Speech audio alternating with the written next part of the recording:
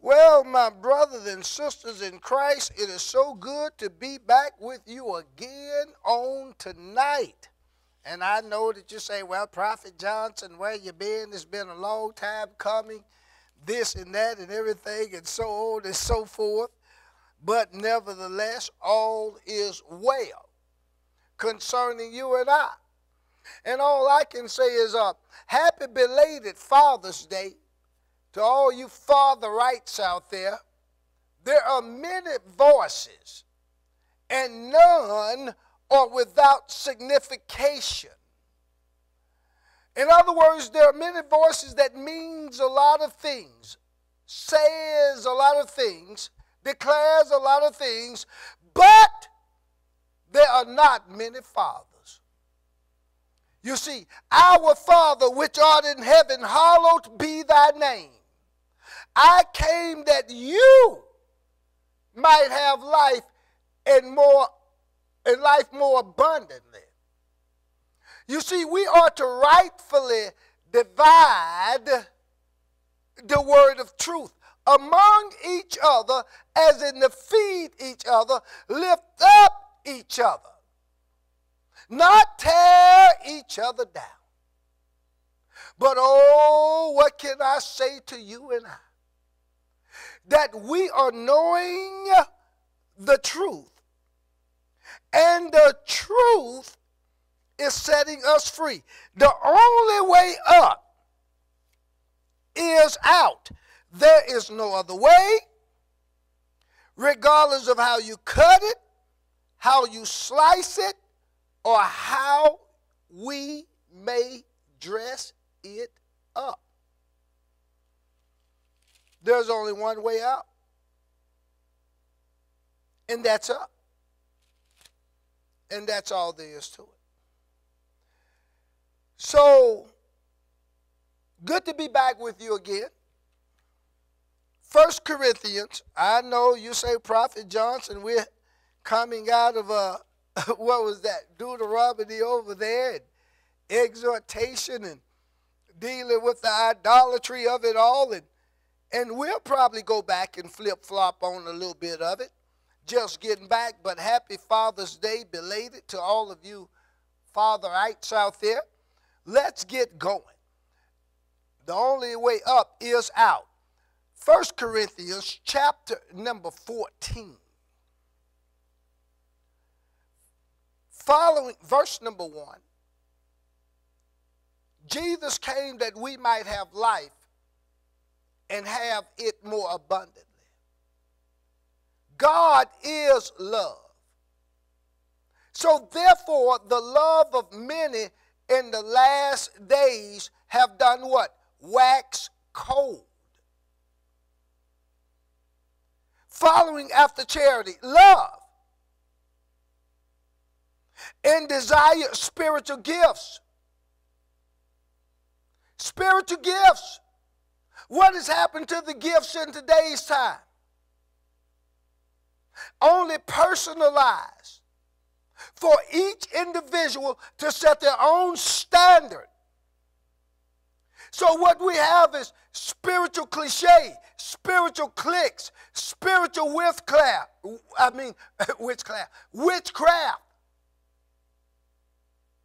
We have it everywhere now. Oh, how are the mighty fallen? Name brand preachers stumbling all over the place. Prophets under fire. The gift is we know not who, what, when, or where it's coming from. So what do we see? An imbalance in the church, in nature, in life. For in the last days, many would run to and fro. Daniel, knowledge would be on an increase. They would give heed to seducing spirits and doctrines of demons. Dealing with things that are out of this world coming into this world. And I've always told y'all, no such thing as a UFO. Demons are real. Hell is real. The supernatural is real. Spirits are real. But oh, you don't see it yet. This stuff is in manifestation right now. The events and the closing of the end time. You see, I've got to share something with you guys. I've got to share a dream, or I got a couple of dreams just recently. My God! And you talking about a blow-away segment of life. Remember, I am the truth teller, the dreamer of dreams. I don't have to put it here or say it there. Because why? I'm old and wise enough to know the timing of God when it comes to his people. We're in 1 Corinthians chapter number 14, verse number 1. Follow after charity and desire spiritual gifts, but rather that you may prophesy. Speak to the end times as the end time prophet or prophetess. For he that speaketh in an unknown tongue speaketh unto me, not unto men. He that speaketh in an unknown tongue speaketh not unto men, but unto God. For no man understandeth, howbeit in the spirit he speaketh mysteries. This is why the enemy hates your other language. They can call it your spiritual language. The devil's got spiritual languages. You best know that he speaketh unto God and an unknown tongue, language that is from the ancients. Verse number 3. But he that prophesieth speaketh unto men to edification. Do you see that word? He that prophesieth, what does he do? He speaketh unto man for what? Edification. Now let's look at this, because a lot of times we will miss God because we're too busy judging. When you prophesy, when you speak, you go with okadomia, okadomio, which means to build up, edification. Do you see it? When we speak to you, our job is oako domi, which means to build, the act of building. This is the individual to build in the process and to take them hence beyond where they are. Prophecy! Do you hear me? It's also that which is built, so you speak upon the greater of it. The building of edifice, which means edification. You will see it next. It means the ability to speak spiritual prophecy or spiritual profit and advancement to the individual. It's deal with a house, a dwelling, a belonging to the house, relative, sojourner, which means to dwell, or one who builds a house or a building to build upon. So when you speak, make sure you're building upon and not just cutting down. People are going through hell and high water everywhere. And the last thing that we need is a broken prophecy. But because of our sins, be sure your sin will find you out. If a prophet is overtaken in a fault, you with your spiritual restore such a one with the spirit of meekness, considering thyself. And that's what we forget about, our own self, lest thou be also tempted. He that prophesied speaketh unto men. We're in 1 Corinthians 14 and 1 and 14 and 3, edification, exhortation. Exhortation. Do you hear me? Let's look at exhortation, okay? Exhortation. Here it is, right here. Exhortation, which is the ability or that act of calling towards or hither to help. Paraklesia, which is the Holy Spirit, the Paraclete, which means to call alongside and to exist into the brokenness of one's life, to assist in the brokenness of an individual. That's the Paraclesia. That's the Holy Spirit. I will not leave you comfortless, brother, but I will send you a comforter, that not only shall he be with you, Paraclete, but he shall be in you, Paraclesia. You see, God knows the longing, the hurt, the rendering, the failures, the forces of our inability to escape sin. Shall we continue in sin that grace may abound? God forbid. For I came that you might have life and have it more abundantly. He that come unto me, I will in no wise cast him out. For God is love.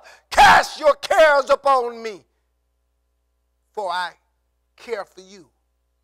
Cast your burdens upon me, for my yoke is easy and my burden is light. I am the bread of life.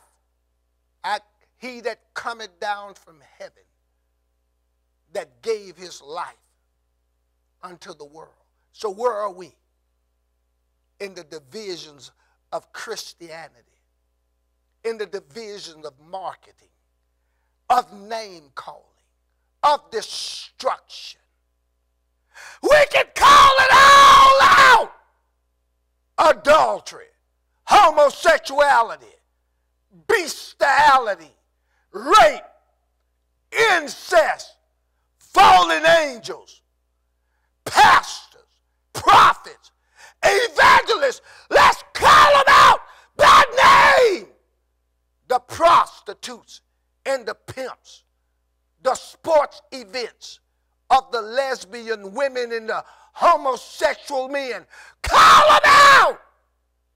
The church anniversaries, appreciations, pastors, denominations. Call them out. The dog with the woman with the donkey, the man with the dog. Call them out. The chickens and the duck. Call them out. And when we're all said and done, where does your prophecy stand? Call out the next president. Call out Biden. Call out Harris taking the baton. Call out Obama as the Antichrist. Call out Trump as the racist. Call us all out For we are all doomed by the epitome of our souls, by the judgment of unrighteousness and the judgment of righteousness. Call out the money. Say what we will die for. Say what they live for. Call out lust, sin, sex, drugs, alcohol, marijuana, meth, hemp. Call out methamphetamine, fentanyl. Call it out. And when you get through calling it, make sure you live above and beyond it, you see. Because we can justify it, we can dress it up, and we can say that we've all sinned and come short of the glory of God. We can fix it and fixate it. No matter what they say, it's going to come down to one thing. Your pastor is not going to be in heaven or hell to stand before you with God.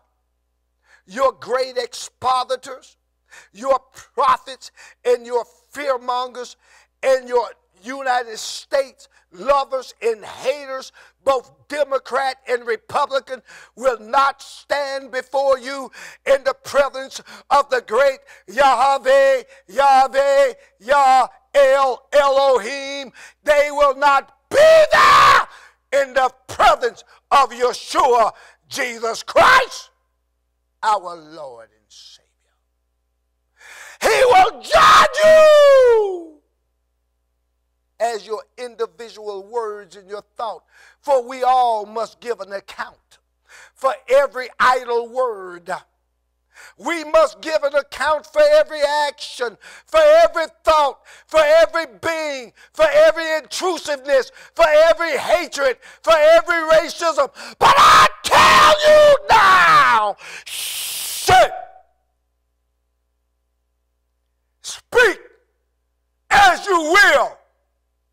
Speak as you may, humans of mankind. You, no matter how great you are, no matter your viewers, no matter your anointing, no matter your purpose or your agenda, to hell with your money. You have got to come through Yeshua's plan, Yah's plan, which is hatred and racism. You're going to have to deal with it in all the nations, in all the countries, in all the worlds. For with loving kindness have I drawn thee, and afterward evil and murder. You must deal with preacher, prophetess, prophet, apostle. You must deal with it. Hatred and racism. You got to deal with it in America. You got to deal with it in the nations. You got to deal with it in sin, because it was the sin of hatred. It was the sin of racism that is destroying this nation through the slaves, through the cross, through those that are beyond the great rivers of Ethiopia, and stand. And having done all the stand therefore, because you shall know the truth, and the truth shall set and make you free. For the only way up is out. And we've got to get back to it. You can call it, but we got to live it. You know what it's like. And you know how Christians to live holy, to live free, and to know God. You want to dance with me? Hot rods of Christianity. You want to dance with a boy that at 6 and 7 years old knew from the beginning in the projects of Mississippi that ate government cheese, government prunes, powdered eggs. You want to deal with a poor boy from Mississippi that God has shown dreams and visions from the day that he was born? And you think you got something? Please. Humans, female, male, species of mankind, I will share with you indirectly a dream or dreams that Father recently showed me while I've been absent from y'all. And talk that stuff all you want. Man, am I getting ready to run. Where are we? Exhortation. Exhortation. Here it is. If I can figure out where I am. Exhortation is the paraklesia, the act or toward, calling forth hither to help. It is like the begging or the yearning in the spirit. Do you hear me? Encouragement towards the virtue. Jesus said, who touched me? Lord, everybody's around you. I feel that the virtue has gone out of me. The exhortation of someone else have received my word. Do you hear me? Which deals with the paraklesia, the Holy Spirit, which is called alongside inside of your sark sack to help you from the Pt13 of God, the mind of God when you did not exist. Here's the admonition and the encouragement of who we are. Here's the purpose, say, of strengthening and establishing the believer's possession of redemption. Our job is to not work for the money. It's not by works, but it's by faith. It is the gift of God, lest any man shall boast. But what we do is that we use the paraklesia, the exhortation, which is the call alongside to establish the believer's possession of redemption, which means I press toward the mark of the prize of the high calling of God in Christ Jesus. Not looking back and having my hands not fit to the plow, for he that look back is not fit for the kingdom of God. We press toward the mark of that prize, redemption. And we can play the church game because the church is over. The church is dead. The church is inept. The church is a wolf. A wolf. The church is a wolf. Cheap clothing, playing the game of the money, the diamonds. Play it! Anniversaries, appreciations. Play it! Play your games! But this is an individual warfare and an individual walk and an individual now calling. The purpose is set. The time is not long. 2024 is inevitable. There is a great marching army on the left and a great marching army on the right. The Democrats, Republicans preparing themselves for battle. Also in the spirit realm, good and evil. Those things which is of lawlessness, murder, sex, traps, drugs, a battle and in battle. On one side, abortion. Those things that are saying God Almighty, Alpha, Omega, beginning, end, that which is, was, and is to come, is setting himself with the angelic host to do battle against the contrary spirits of Satan as we war and we rage towards an election of an unidentified identity of a man and of a woman that cannot promises of who the true children of Israel are. Where are we?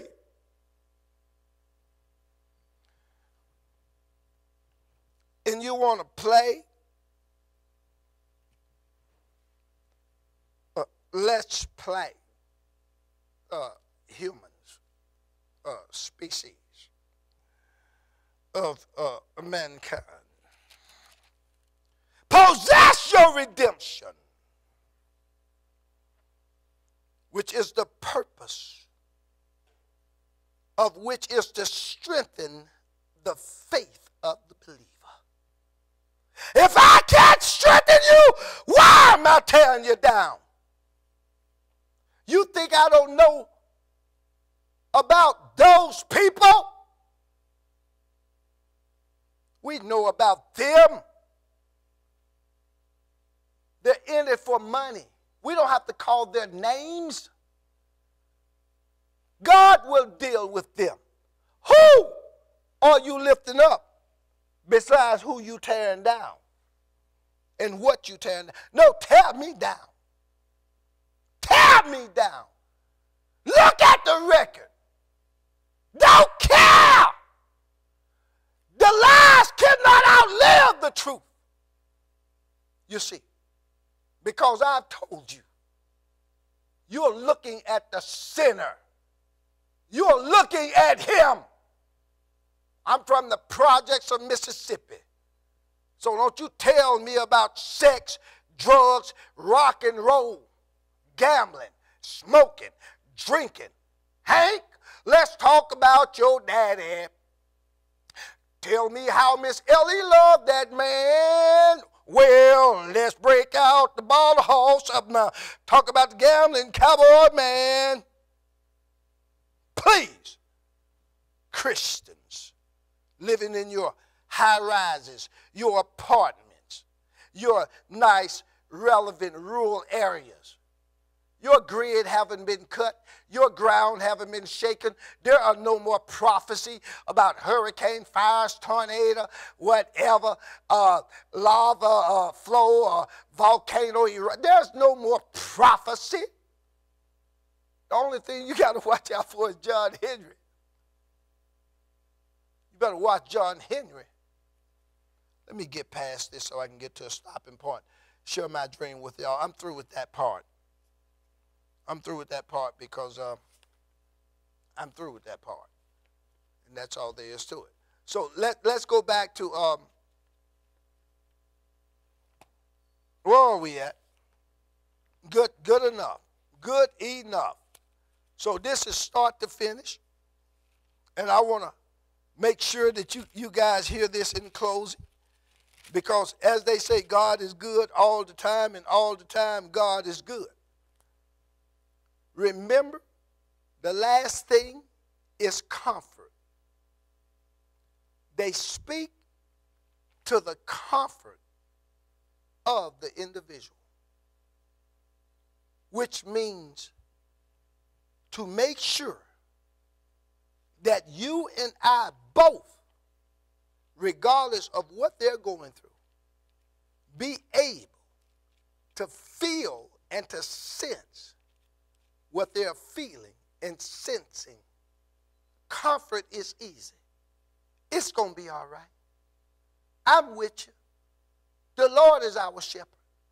God didn't bring us here to leave us. Quoting those scriptures, with his stripes, by his stripes, calling those comfort, put a pillar. Just like an ambulance do when a person is hurt. You see? And in closing in this part, I don't want to mess with this, but he that speaketh in an unknown tongue edified himself, but he that prophesied edified the church. You see, God knows how to convict and to convince of sin. We can kill them to hell and back, but it don't make us no better. In closing, I told you I want to share with you a dream.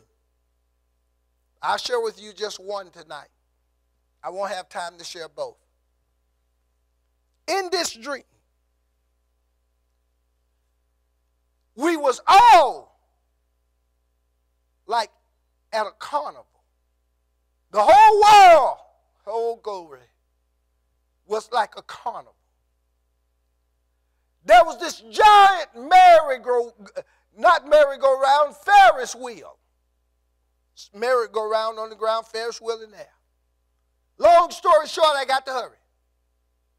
There was people in line to get on this Ferris wheel because everybody was seeking joy and pleasure in the things of the world.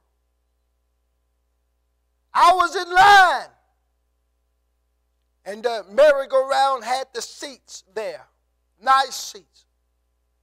I watched the people get in the seats, then buckle themselves down, but they were the prominent people. The governors, the senators, your Hollywood, your CEOs, your lawyers, your crooked judges, and all of those deceivers. You see, rich folks were sitting in the seat. Poor folks like me, they had bars on the outside of the merry-go-round. I've never seen a merry-go-round, not a merry-go-round, a Ferris wheel like it, but they had bars to where everybody else, now get this, had to grab a hold to a bar while the other people sit down strapped in, and we had to grab a hold to the bar. And I'm thinking, well, God, this is not safe. You know, in the dream, you're just going with the flow. So I watch young people grab the bar. I watch old people grab the bar. And I grabbed the bar. On the outside of that Ferris wheel.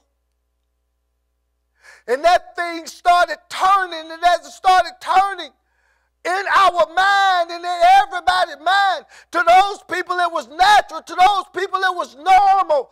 It didn't bother them. But I said, God, if it turned fast, we fall off. I said, we got to have strength to hold on. I wrapped my legs around the bars. I wrapped my arms around the bars as it began to go slow at it 1 to 3 miles per hour. And as it turned, I saw the world. And I looked down, and I saw everybody in the world holding on to the outside of the bar that didn't have the riches, that didn't have the wealth, that didn't have the pleasure, and they was enjoying it as I was hanging on for dear life. They was living a complacent life, a normal life, but I knew that if I fell off of that Ferris wheel, it was the end of my life. And God said, son, there are many that are holding on to the Ferris wheel of life, and there are others that are sitting comfortable while the world go round and round. But tell my people, don't grab hold to the bar. Let it go, because sooner or later the Ferris wheel is going to take a fast turn, and everybody that ain't strong enough is going to fall off the Ferris wheel, the bars of life. I'll see y'all tomorrow night. Y'all have a good night. Love you too. Bye.